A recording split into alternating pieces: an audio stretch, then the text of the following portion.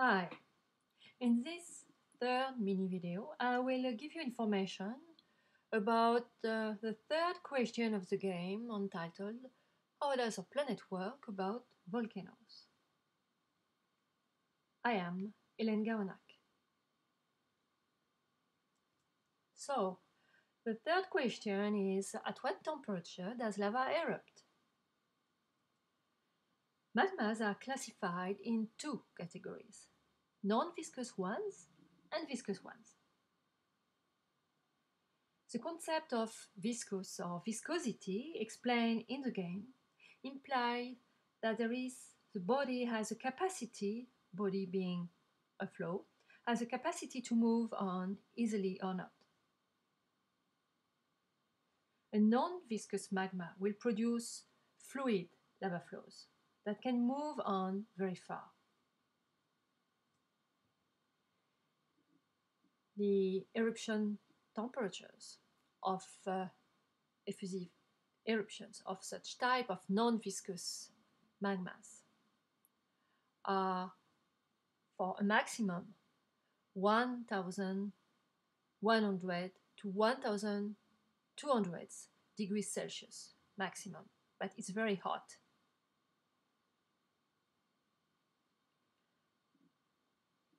Lavas will cool very quickly while advancing and will travel at speeds of a few meters or kilometers per hour. If the magma, the non-viscous magma, comes out not at the surface but under the surface in what is called lava tubes, the eruption temperatures will be able to remain close to what it was at the source for a long distance.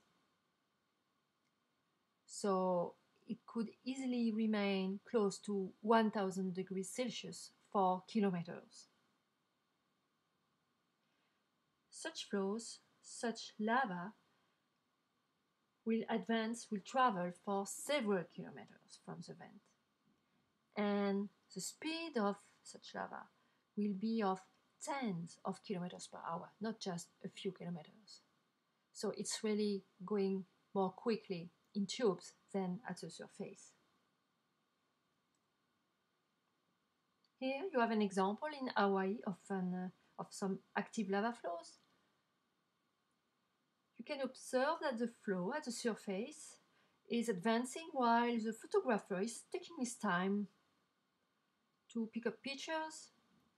Why he's not so worried? It's because the speed of this flow is probably only about tens of meters or a few kilometers per hour, so he has time to live. However, the lava flow will destroy, in this case, the road. Here is a drawing of the other example when lava is flowing in tubes. You have the roof of the lava tube in white and a window where the roof has collapsed. Through the window, you can see the lava with its different colors, red, orange, or yellow, expressing the fact it's going very quickly because it's very hot. Such lava flows are traveling at tens of kilometers per hour. Here is a photo. Close up.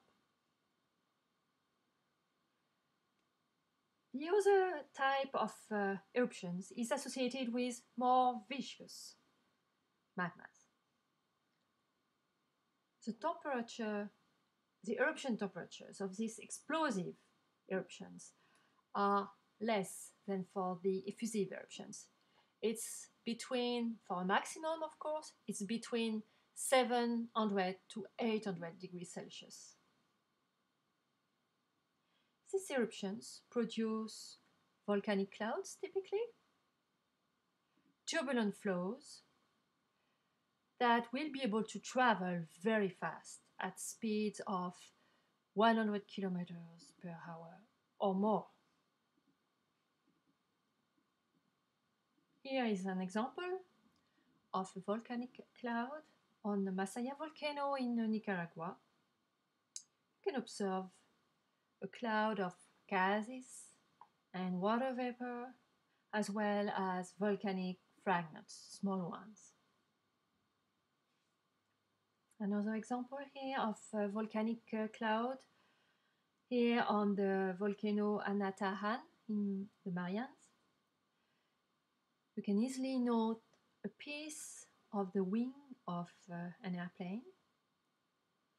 These eruptions on volcanoes are tightly monitored because the ash could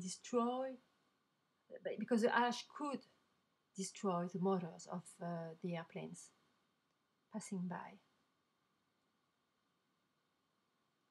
Here is an example of turbulent flows or nuées ardentes on the volcano Soufrière Hills on Montserrat Island in the Caribbean. These flows are very dangerous because they are going very quickly. Here is a famous example of a nuée ardente on the volcano Montagne Pelée.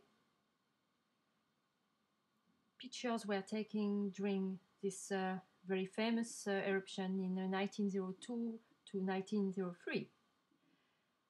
This particular picture was taken by Lacroix, a well-known French volcanologist who discovered and was able to explain for the first time the dynamics of these turbulent flows.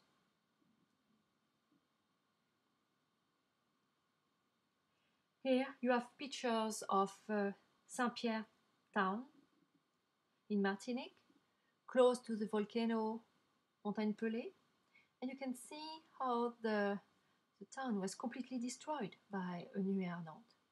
There were many of nuées ardentes during the famous eruption.